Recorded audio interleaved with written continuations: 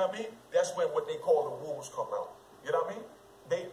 You might only got 10 balloons, but you got 100 dudes expect you to give them a balloon apiece. You know what I mean? It don't add up. You know what I mean? But, so that's why he did it with me.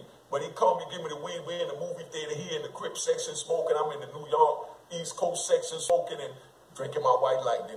You know what I mean? And I'm chilling out watching the movie on the big screen like I'm on the street right now. No longer homie when they feel like you getting what we call in prison the pack. That now you're prey.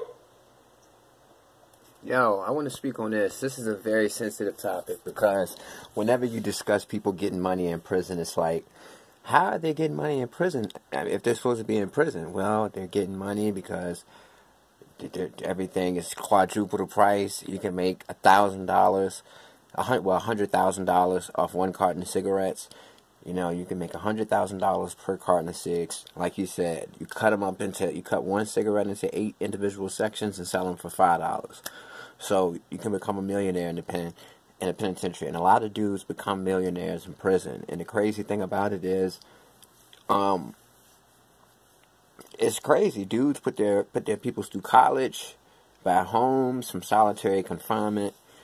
You know, I'm just waiting on the right director to make a movie out of that because that's the perfect content. But what I'm saying is, imagine if you're, you know, just hypothetically speaking, imagine if you're in a prison, you don't have any family on the street to support you or anything like that. So you're trying to hustle so that you can get money, or maybe you just don't want to burden your family like that. So you decide to get involved in the black arts, you know what I mean, the underground economy.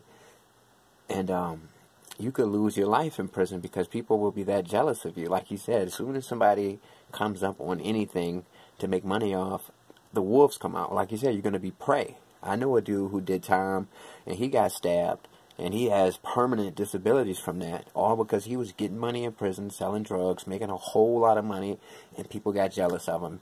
And like he said, you instantly go from being the homie to being prey. You know, and like I said, man, Unique, I like to play his videos because he drops a whole lot of game. He gives it to you raw, and he lets you know this is the reality in prison. If you go to prison, this is what's going to happen. You're going to be in like, you know, you're going to be in a gladiator school. Peace.